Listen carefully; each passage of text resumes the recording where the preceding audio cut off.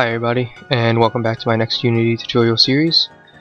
Today we're going to go ahead and make a simple character controller for one of your games. It's going to be a third-person camera over the shoulder.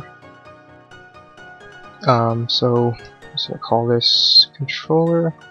So start a new project and load Unity up. So first thing we're going to do is we're going to go ahead and make the place we're going to walk on.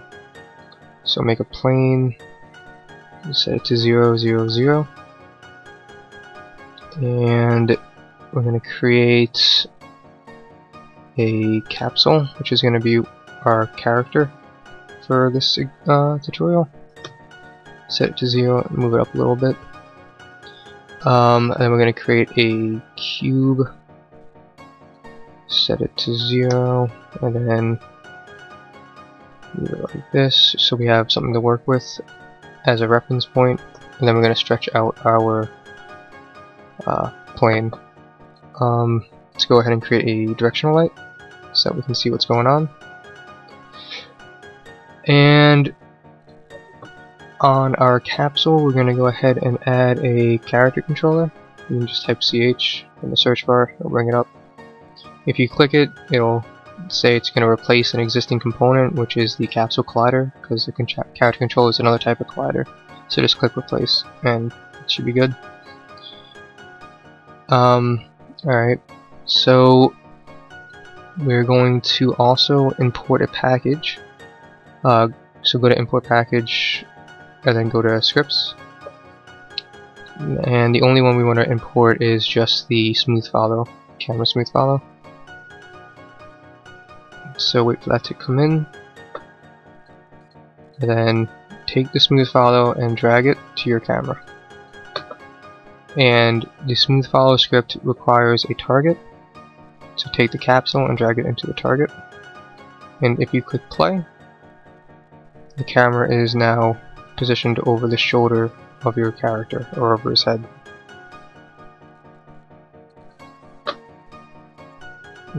Alright. So it's time for us to start scripting stuff. So we're gonna write a script called a controller, and we're going to drag this to our capsule. Double click it to open up MonoDevelop, and we need to do 3 things in this. We need a float called a move speed. We need a float called a rotation speed, and we need a character controller called CSAVE. And we're going to say that the script requires a component type of character controller. And this is because this is only going to work with the character controller, so if you attach this script to another object, it will only work if it has this component on it. In the start method, we want to say get component character controller so that we can get the component that's attached to the object. And the first thing we're going to do is just get some gravity working. So we're going to do cc.simpleMove, and we're going to use the physics class, which contains something called gravity. And if we save this, this should apply gravity to our capsule, and he falls and hits the ground. Now we want to rotate our character, and to rotate we're going to use transform.rotate and make this a new vector. And the axis we want to rotate around is the y-axis. If you're looking down like this, you want to make it so he goes like this, so he spins around in like a circle. Set that to 0. So that's this one. In order to we want to get some input key. We're going to call this a axis, and we're going to say horizontal. And an axis is something that Unity includes in your player setting or project settings under the input. It's part of the input manager. If you see the little arrow next to axes, you see all these different ones.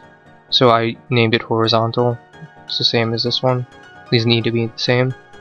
You can also rename them. It has negative buttons and positive buttons, alternative negative and alternative buttons. If you hover over each one, it has a little description. A couple of the important things to note is the gravity here. It's the speed that the output value falls towards the neutral, which in this case is 0, since this axis is between 0 and 1. And the sensitivity is how it rises to 1. We want to set this to 0.5 so that we have a little residual rotation. And we're going to go ahead and times this by our rotation speed, and also times it by time.delta time. And save that. Click on the cube, or our capsule, and we're going to set our rotation speed up to 30, which should be about 30 degrees a second. And if you hold down one of A or D, or left or right, your character will rotate. As you see, if you let go, he'll also continue, but it will get slower until it stops. Now, we want to move our character. And this is going to be a little more complicated than rotating him. We want to make a vector 3 called forward. And we only want to move in the blue arrow direction. Because if you look at when we're playing, our camera sits right behind us in the blue arrow, and our blue arrow is in the same line pretty much. So we just want to move in that direction. So in order to do this, we want to say that we want to get our input get axis again, but this time we're going to use the vertical for the W and S keys. And we want to times this by transform direction vector 3 forward. And vector 3 forward, it means the blue line pretty much. It's so shorthand for writing vector 0, 0, 1. 1 being the Z direction. And we want to times this by our move speed, and that's it.